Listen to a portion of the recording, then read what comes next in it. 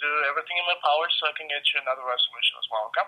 Okay. Can you CC me on the email so that I know that it's happening and I can, be involved in the correspondence? This is only used, I can only use this it's only for internal users, so I wouldn't be able to send you a copy of it. Okay. But still, I want to save your information, within email.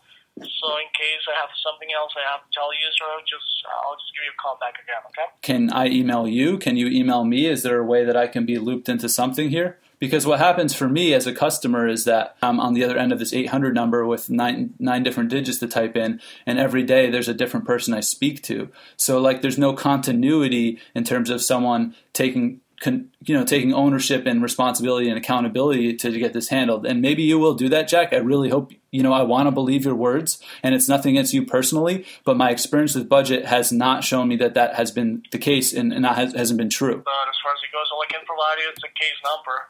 So apparently she did send this over, so we can actually pull up the call and listen to it.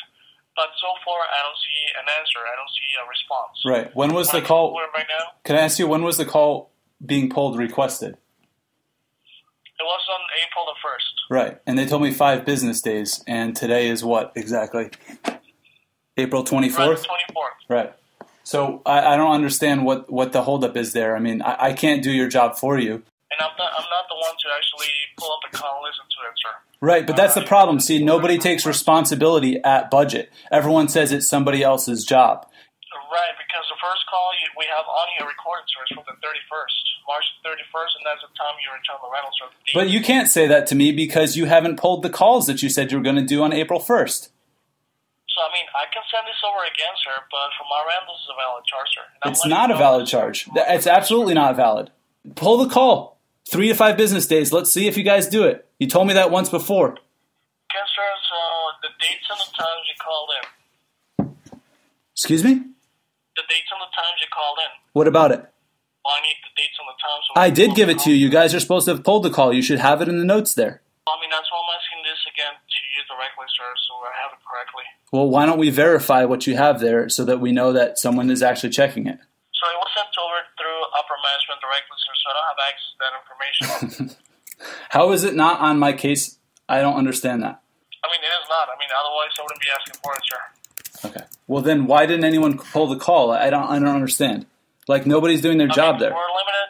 Right here, we're limited when it comes to staffing, sir. So probably the one who was supposed to pull up the call or request a call is not available right now. Okay. But why would that information be lost on the file? Because they have different email addresses, sir. So she probably sent it over to her email and didn't place it on the notes.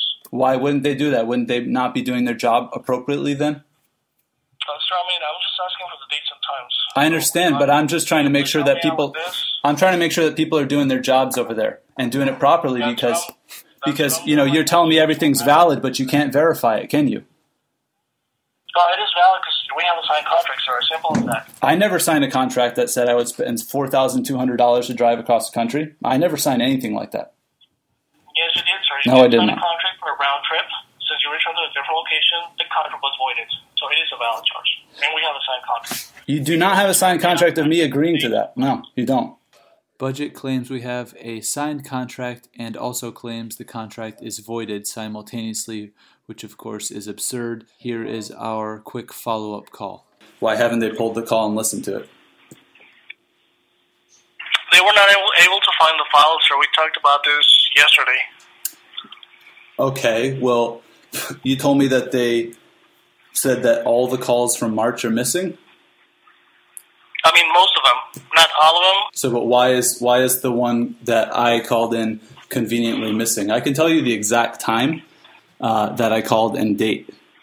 Well, let me thank you again for the time, sir. I'm really sorry we were not able to provide another resolution.